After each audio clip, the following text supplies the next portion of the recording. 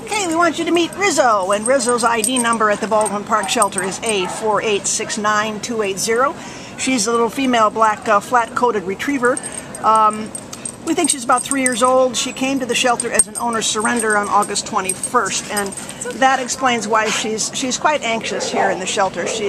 We can't tell a lot about her personality because she's just very confused and overwhelmed, as usually happens when they get abandoned like this.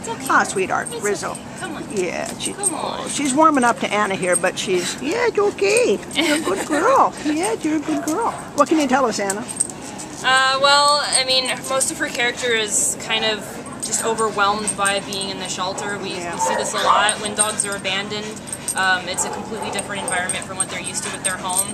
But she seems like she's still a rather young dog, and so I feel like when she gets out of here and goes into a home, she's going to feel a lot better, feel a lot more secure, a lot more safe. Exactly. Definitely going to be an active dog, would probably fit really well with an active family who likes to go out on hikes and walks and things. And probably a good dog for children too, because even though she's really anxious here, she's let me handle her, she's let me touch her all over, exactly. No problems. I think she'd be great for a family with kids as well. And she's a good medium size. She's only like 54 pounds, and you know, she's not like an overwhelmingly large dog, but she's got all the characteristics of a perfect family pet. So for whatever reason, her pack decided that they didn't want to keep her anymore, so she's been thrown into this environment, and it's always hard on them. So if this looks like your kind of gal, come on down to meet her. She's a sweetheart. She's really going to settle in nicely and be a great family dog.